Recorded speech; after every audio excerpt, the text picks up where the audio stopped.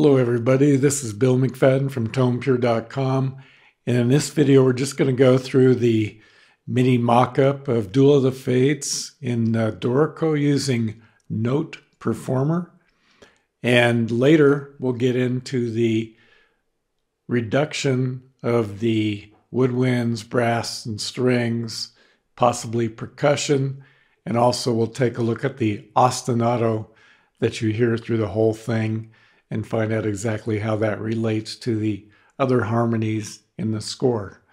So let's take a listen.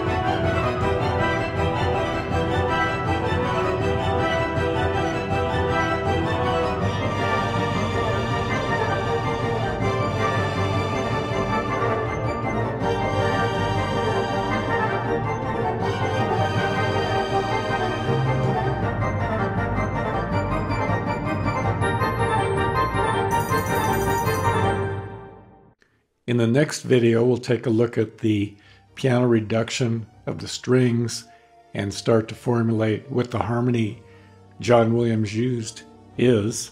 So for this video, that's it, just the MIDI mock-up. So this is Bill McFadden from TonePure.com signing off.